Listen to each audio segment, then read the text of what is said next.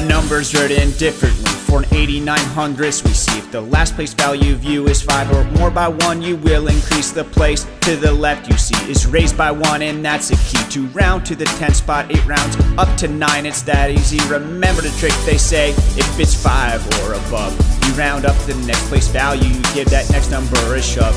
If it is 4 or below, you let it go. The last place value does not show, the next left spot stays the same, no. So students, don't worry, this part is easy.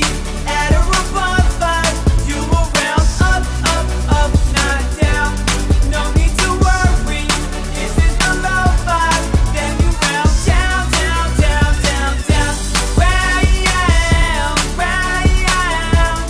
At or above 5, round up, not down. Round.